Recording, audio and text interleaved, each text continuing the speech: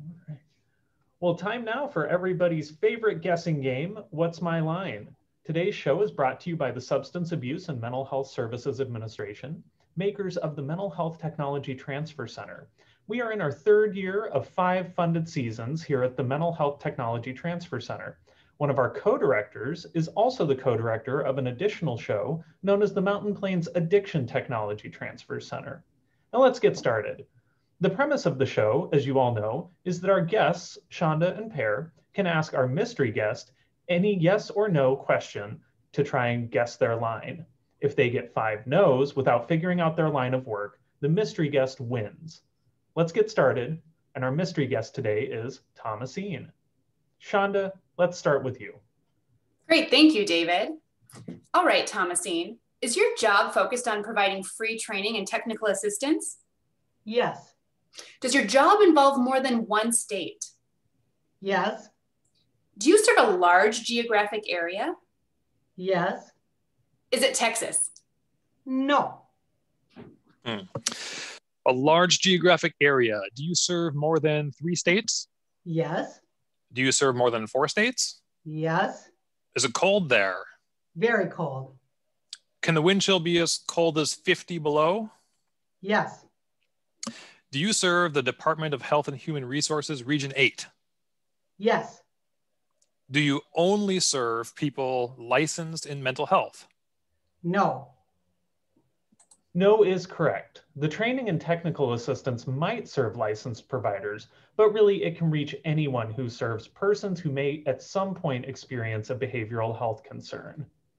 In fact, the MHTTC specifically indicates that their target audience includes general communities, increasing knowledge in mental health literacy, tribal entities, health systems and emerging leaders, behavioral health treatment providers, primary care providers, and first responders, school principals and agency administrators, educators, criminal justice, farmers, clergy, and peers. Okay, Shawnda, back to you. So serving Region 8, do you have a primary focus on rural health? Yes. In fact, my line has 6 products on rural mental health, a rural mental health resource page, and over a dozen archived trainings that address rural mental health. Does your work also include working on farm stress and mental health? It does, yes. So working in Region 8, do you also make sure to include tribal populations in your work? Yes. So let's see. You provide free training and technical assistance to people who serve persons who may experience a behavioral health concern, and you have a focus on rural mental health. Let's try and learn more about the areas of expertise. With a focus on rural, do you have expertise on addressing co-occurring disorders like mental health and substance misuse? Yes. And what about rural mental health care access and availability, as well as farm stress and mental health for migrant farm workers? Yes. Suicide prevention, crisis de-escalation, and trauma-informed care? Yes, and we even work to provide a rapid response and assistance in a tribal community addressing a suicide cluster. Wow, impressive. So is your expertise and focus on tribal mental health then? No, there is a population-specific mental health technology transfer center that focuses on addressing the mental health needs of individuals who are Indigenous. We meet needs that are present in Region 8 and make sure to partner our work with other technology transfer centers. Per, that's 3 no's. We're on to you now. Let's keep going with areas of expertise. What about kids? Do you have expertise in addressing K through 12 school-based mental health services? Yes. What about addressing the needs of college-aged youth? Yes. And have you adapted any of these trainings to address the mental health needs of students in response to the global health pandemic? Yes. Absolutely. We began addressing training topics and areas after the isolation of the pandemic in the spring of 2020. In particular, we've focused some efforts on telehealth and expanding telehealth skills. That is correct. In fact, this program hosted an event on March 12th before the national shutdown even fully began that specifically addressed the psychosocial impacts of disasters, assisting community leaders. The event and product page for this free 1-hour training had roughly 750 views in a region with a very small population. You seem to be onto something, Per. Let's keep going. Great. Thank you, David. Now I want to learn more about how you plan these services. Do you conduct a training needs assessment? Absolutely. Yes. A survey with over 800 respondents identifying training and technical assistance needs and preferred modalities was conducted. We even assessed training needs specific to the needs of probation and parole population in Region 8. All of these results are in products, and you will find them on our webpage. Critical, Great. we found, is serving the needs of people with co-occurring disorders and trauma. Do you get feedback from an advisory board? We do, yes.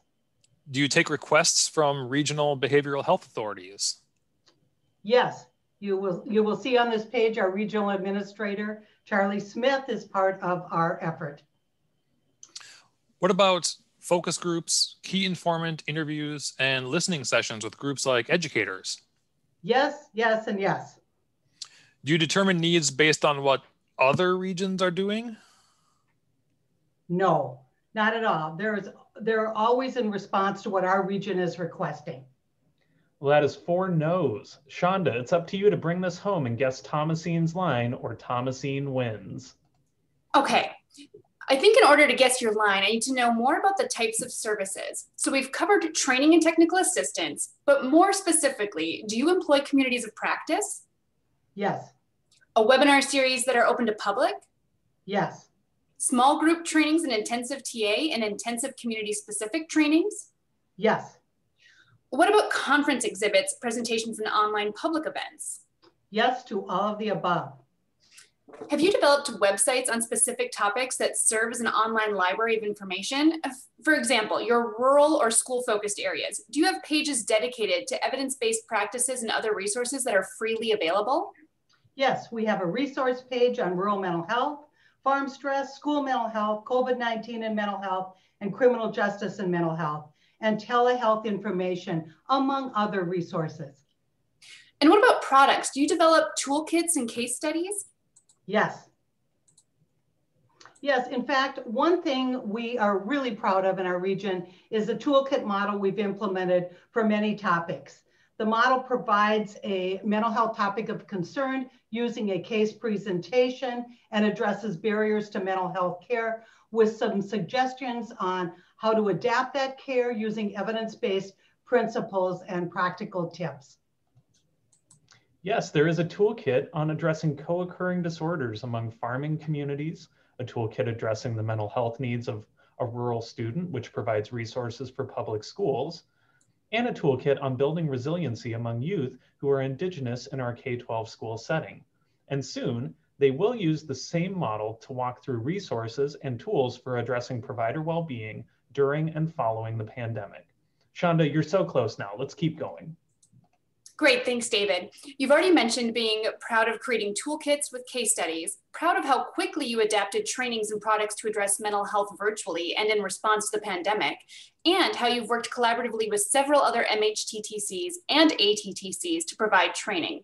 So let's stick with collaboration. Did you work with more than 10 external organizations in year 2? Yes. More than 20? Yes. 30? Yes. 30 organizations, and that includes Traumatic Brain Injury Networks, the National Association of Rural Mental Health, our sister project, the SMI Advisor, the American Psychological Association, the National Organization of State Offices of Rural Health, and the United States Department of Agriculture, to name a few. Okay, Shawnda, we are close to out of time. Can you guess Thomassine's line? I think that I can. Are you the director of the Mountain Plains Mental Health Technology Transfer Center?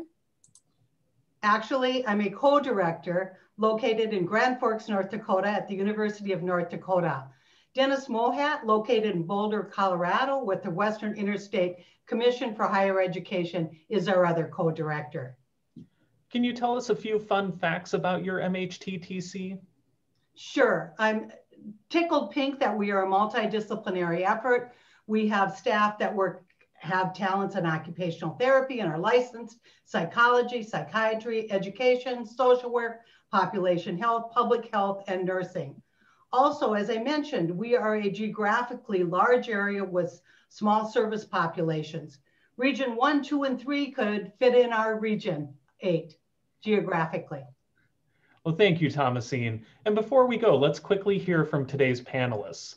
Per, can you tell us a little bit more about what you and Shawnda do? Of course. My job focuses on promoting all the work of the Mountain Plains MHTTC. We work on social media, have live tweets of our webinars, and have recently created the newsletter. This year, we're really looking forward to reaching people in new ways. We will have a new blog series representing all 6 states in our region addressing provider well-being. We already have 2 curriculums on Healthy Knowledge, which is an online learning platform that offers CEUs. And we are looking forward to working with tribal colleges in this coming year to expand curriculum on educational and behavioral health content. That's great. Shawnda, anything to add? Yes, my role is really related to doing assessment and research, and I serve as chair on the workforce committee. If anyone is interested in learning more about the MHTTC, you should follow us on Twitter or Facebook, and you should subscribe to our email listserv. Well, that's all the time we have for today, folks. Thanks for being with us on What's My Line? Stay tuned to learn more about the other exciting products available from SAMHSA, the makers of the Mountain Plains Mental Health Technology Transfer Center.